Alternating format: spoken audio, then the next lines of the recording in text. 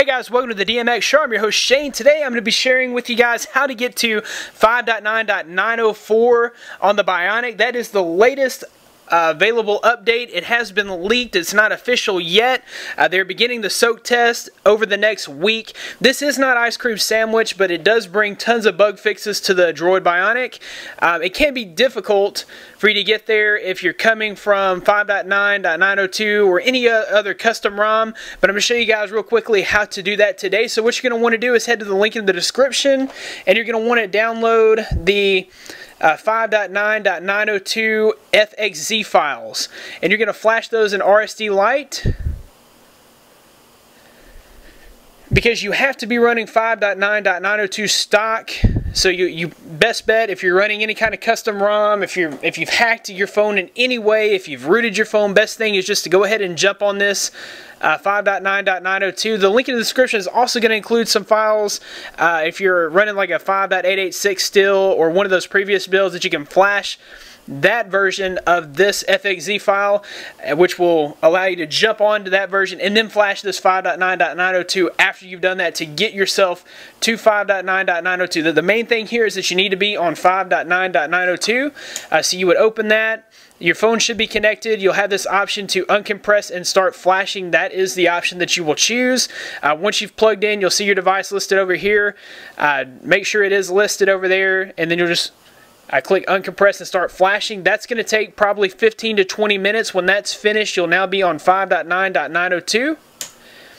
So in that link in the description, it'll have RSD Lite link to that, and it'll have the correct file that you need. So once you're on 5.9.902, then you will head to the link in the description, which is going to bring you to droidmodderx.com/bionic. And it'll bring you to the page where the 5.9.904 leaked file is.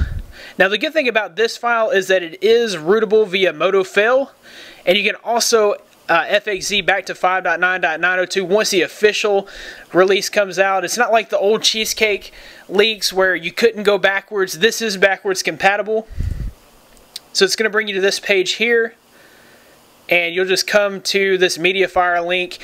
Go ahead and download that. If you do that on your phone, it'll be better because then you'll have it on your download folder in your phone. So you'll go ahead and download that. Once you have downloaded that on your phone, you will go to your file manager, and it's going to save it to your it'll save it to your internal phone storage in the download folder. So what you want to do is make sure that you grab that and move that. Now this is not the correct file because mine was already moved. You'll want to move it to the SD card and move it there. So once that is moved, and see, mine was already there. It was the one that I flashed over yesterday. It's a blur version 5.9.902. I know that sounds weird because we're actually going to 904, but for some reason Motorola names their files with the previous build. So once that is on your SD card, the external SD card, you're going to boot into stock recovery. So just power down the phone. We'll power all the way off here.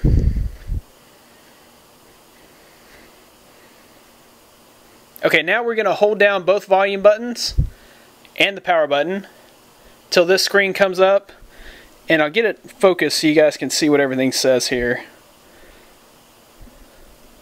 Let's see. Okay, so you're going to want to go to recovery and then hit the volume up button. That's going to bring you into the stock recovery.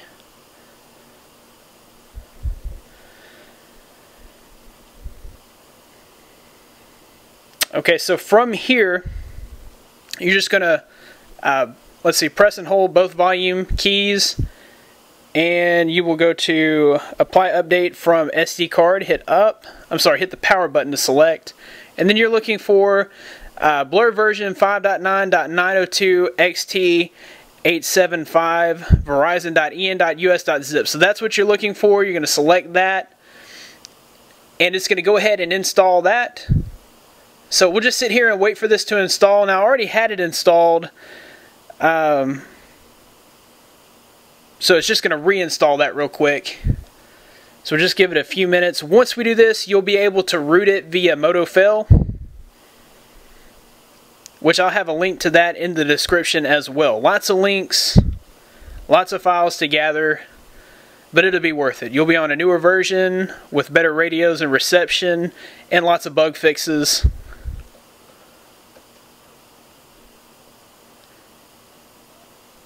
And of course, like I said, this is backwards compatible, so you should be able to get back on 5.9.902 without any problems via the FXZ files. So when they do make it official, you'll be able to flash it. Now, some people have said that this is what they were doing with the Razor. They were just getting some updates ready and hopefully preparing ice cream sandwich for the Razor. So maybe that's what they're doing for the Bionic. They're just kind of paving the way for ice cream sandwich on the Bionic, getting a couple of updates pushed out to get this phone ready for ice cream sandwich. That's what we're all looking for on the Droid Bionic anyhow, right? We've got the dual core processors. What good are they unless it's running ice cream sandwich, right? Give this thing just a few more minutes.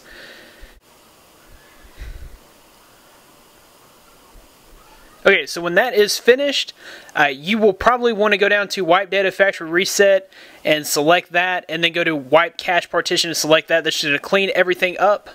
So now let's go ahead and reboot the system. And now we should be on 5.9.904. And I'll show you guys how to root 5.9.904. And it is the same method that roots the Razor and the Droid 4 and the Droid 3 and the Droid Bionic.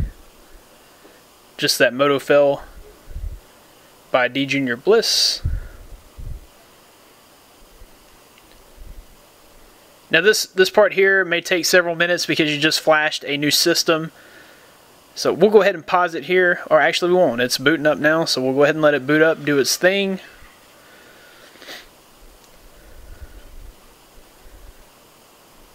As soon as this boots up, I will show you in settings where we're now on 5.9.904.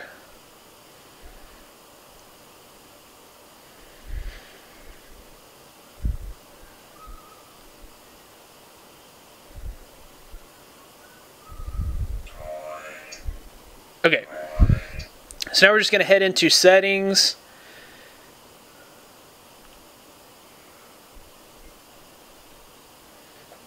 And we'll go to About Phone.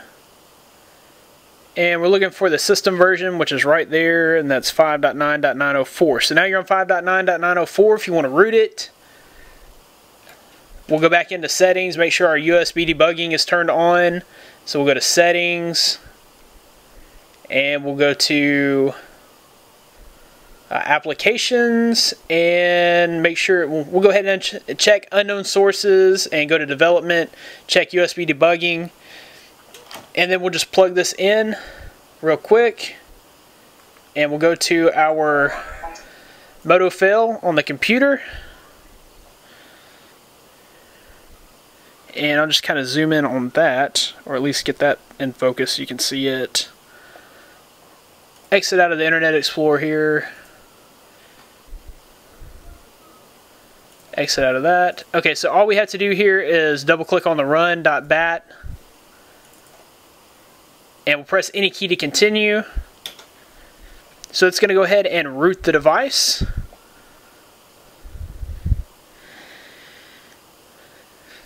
And it's rebooting the phone. So when it's all finished rooting, it's going to tell you that the exploit is complete. Press any key to continue. So that'll exit you out of the program, and then we'll just go to our phone, and let's get out to where you can see it here. So we'll just run the root checker. Make sure that we have root. So we'll go to verify root access. It says, congratulations, this device has root access. So now we're on 5.9.904 and we are rooted. There are reports that people have installed the bootstrap recovery for the Droid Bionic, and they have been able to, well actually I would not suggest doing anything on the bootstrap recovery. I would suggest doing it on SafeStrap recovery. So go ahead and you can install SafeStrap recovery and run SafeStrap recovery to put various ROMs, CM9, AOKP, and the gamut of ROMs for your Droid BIONIC, and you'll be running the 5.9.904. So there you have it, guys. Be sure to subscribe right there. Give this video a big thumbs up and comment below. Also share this with your friends on Twitter, Facebook, YouTube, wherever you can. And I appreciate you guys. Thanks for watching. I'll see you in the next one.